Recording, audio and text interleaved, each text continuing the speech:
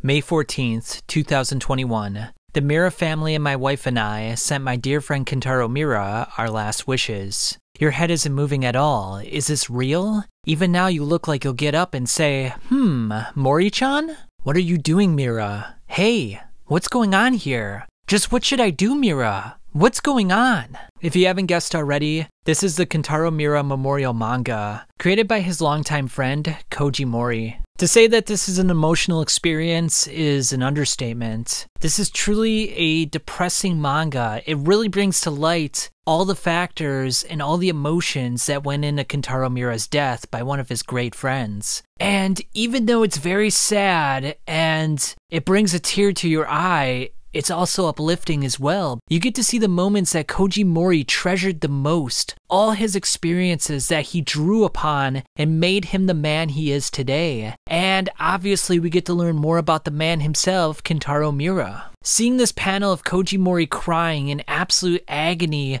from his best friend in life passing away before it was his time, and it's just so hard to put into words. I mean, all he says in this one panel is Miura, and that encapsulates everything. I mean, it's enough. And then he recalls the times when he first met Miura and how 40 years went by in just a flash. And it just encapsulates how life is such a brief experience and how we really got to treasure every single moment and, you know, try to make the most of it, but also have some fun along the way, which it seems like Kentaro Miura did a lot of. Now, it's really interesting because they had a conversation in a cafe once in which Miura said that they were sharing one brain. You know, they thought the same way, and it's kind of an interesting analogy that they were so close that they could literally read each other's minds. And I like this little caption here as well, that whenever Miura was talking about something enthusiastically, he always had his index finger up like this. So that's an interesting little quirk that he had, and something I wasn't aware of. And the fact that if Miura thought they were sharing the same brain, if he felt like they were on that same kind of wavelength, it's a good indication that Kouji Mori has taken over Berserk, because that means he's kind of in tune with what Miura likes and what Miura wants in terms of his overall vision. So that really bodes well, in the fact that Miura told him everything, including the ending, means that we should be getting approximately the same Berserk experience we've always got all these years. So it just reinforces the idea that this is truly going to be something special. And I know we probably shouldn't judge until we see the chapters, but the fact that Studio Gaga is doing the artwork and they did a phenomenal job with Duranki, and Kouji Mori is on the same brain length as Kentaro Miura, just really means that it should be the Berserk that we all know and love, and it shouldn't really have any major changes that seem noticeable. So it gives me a lot of confidence going forward in the future. And then as we progress in the story, we find out that Kouji Mori had a little bit of a setback, and he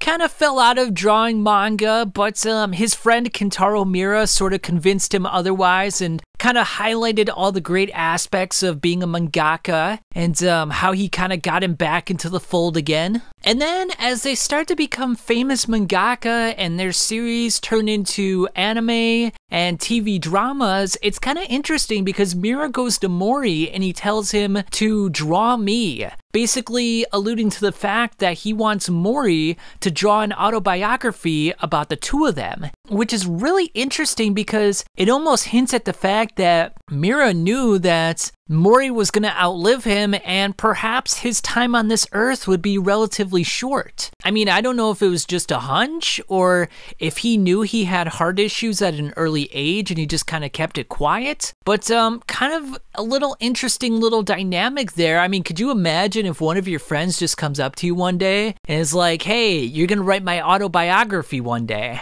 And you're like, what are you talking about? Are you planning on dying or something? Like, that's just kind of a weird request. And I can't blame Mori for looking a little befuddled there. Like, what do you mean? Like, what are you talking about? And then we go back to the present again, where he's thinking about the fact that Miura didn't really have any illnesses to speak of. So it's kind of bizarre that he would pass away so soon, especially considering that he made that request. And then on the final page here, we just have a final send-off to Miura where He talks about the fact that they wouldn't go 10 days without talking to each other, and how even though Miura would have been a first-class mangaka regardless of the situation, Mori really attributes his success to being involved with Miura and getting his advice, and his confidence and his moral boost was really a benefit to him and his career. Essentially, he equates his life to being a lost cause, so without Miura, he kind of feels like he would have amounted to nothing.